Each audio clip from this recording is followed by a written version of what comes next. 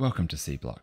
I can't believe I thought it would be fun to turn this pile of salt water into a rocket using a process to produce iron plate that looks like this. First we electrolyze, then we crush, then we liquefy, then we crystallize, then we crush again, and finally we smelt. Oh yeah, and we don't start with inserters. At this point, we're about 6 hours into the playthrough, and we can just have a quick review of where we've gotten to. We have a basic metal smelting setup to produce red science. We have a mud washing plant to produce landfill. And then we move into the charcoal production for wooden boards and the tileable power setup that we can expand throughout this area. Let's move over and discuss our metal expansion now. So we're planning to have our electrolyzers along here, expanding to the right. Further north, we'll have our crystallizers, expanding north for each metal type. We'll move across to sorting for each of the 4 metal types. And then finally, on the end, we'll come to the casting section for each of the metals that we're interested in. So we're a few more hours into the playthrough. We've added more electrolyzers. We have crystallized bobmonium and rubite, and we've expanded our power to keep up with this increased metal production. With bobmonium and rubite hooked up, it's time to set up lead, tin, solder, and glass. We then route all the metals we currently have onto the start of our main bus. We then use those materials to hook up our first fully automated science. This isn't built to ratio, but it's mostly direct feed into a single red and a single green science assembler, followed by some labs.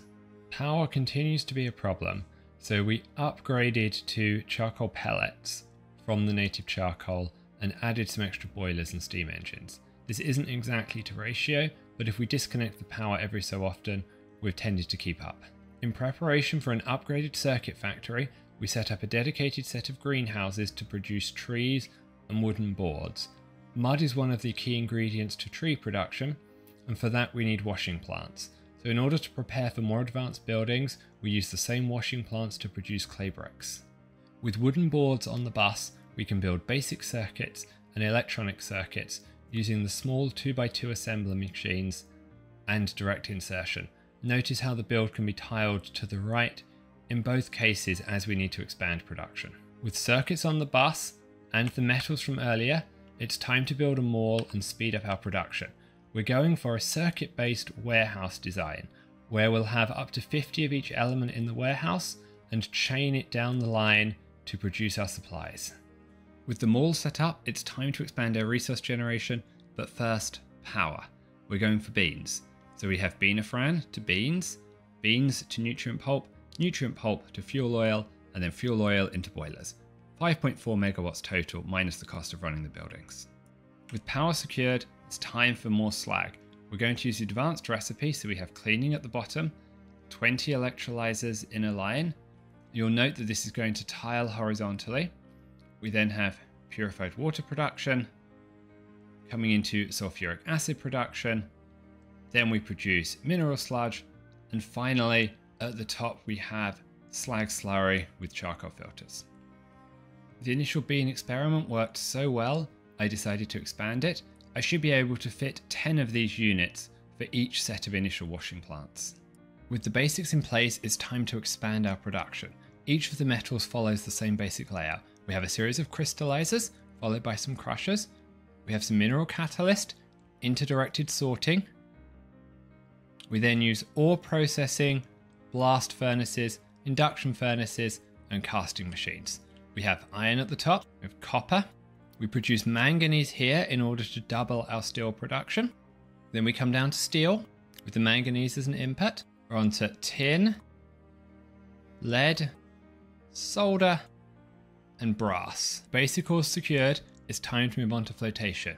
So we set up 60 crystallizers for each of the basic ores. We then crush the ores, we filter and sort the ores, And then we come to this contraption over here, which allows us to separate out each of the individual metal ores for future processing. The first of the new metals we produce are Invar and brass for their use in military science. To avoid blockages, we also feed the iron, copper, tin and lead into the various production facilities that already exist using priority input inserters. Before moving on to blue science, we finally build red, green and grey science in a large enough capacity to sensibly drive some labs. Time to start the journey to blue science. First of all, aluminium and silver. We start with sodium hydroxide in the electrolyzers, then we produce aluminium hydroxide. We feed that into a blast furnace to produce alumina. Then we feed it into another blast furnace for aluminium ingots, and then we send it into the casting machines. Silver, by comparison, is much more straightforward. Ore to ingots, ingots to molten silver to silver plates. Next is silicon and glass. For silicon, we first produce ingots, then we melt the ingots, and we generate a silicon seed before generating silicon plates. For glass, we first of all crush the silicon, then we convert it to glass mixture, we melt the glass mixture, and then we cast glass plates. Well, it had to happen.